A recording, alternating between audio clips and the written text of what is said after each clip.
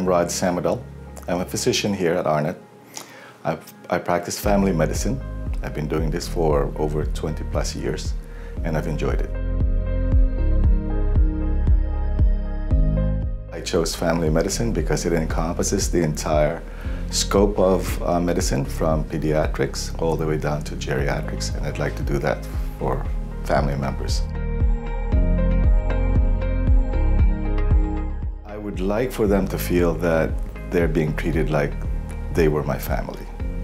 I want them to feel comfortable. I want them to trust me, and I would like for them to feel comfortable to ask me questions when they need to have some answers.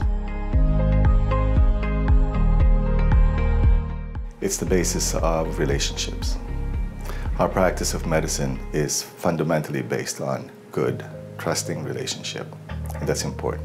Communication is a need, is necessary.